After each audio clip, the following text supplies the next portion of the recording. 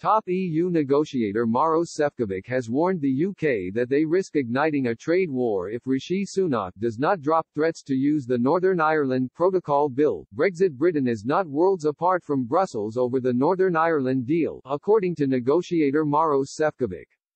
Prime Minister Rishi Sunak has faced backlash from some Tory MPs that he is softening over the Irish Sea border treaty in hopes of reaching a deal with the bloc. Mr. Sefcovic said he was convinced that where there's a will, there's a way to reduce border checks to allow British goods to enter Northern Ireland with ease.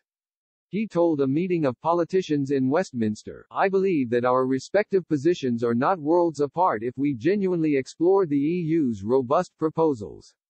I believe that it could be done, and if there is political will, I am sure that we can sort it out really within a couple of weeks." However, he did point out that not all checks could be abolished and implied that the European Court of Justice would still hold jurisdiction in Northern Ireland. Mr. Sunak is currently in Egypt for the COP27 climate summit, where he met with the President of the European Commission Ursula von der Leyen.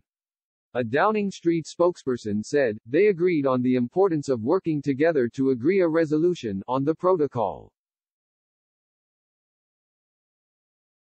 Mr. Sefcovic added during his speech, "This is surely the moment to abandon recourse to unilateral action, such as the Northern Ireland Protocol Bill. The bill grants ministers the power to completely rip up parts of the protocol, which prevents a hard border within the island of Ireland."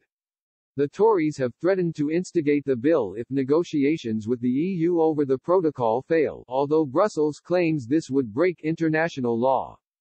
Mr. Sefcovic said making the bill law could cost Northern Ireland its unique access to the EU's single market and damage trust.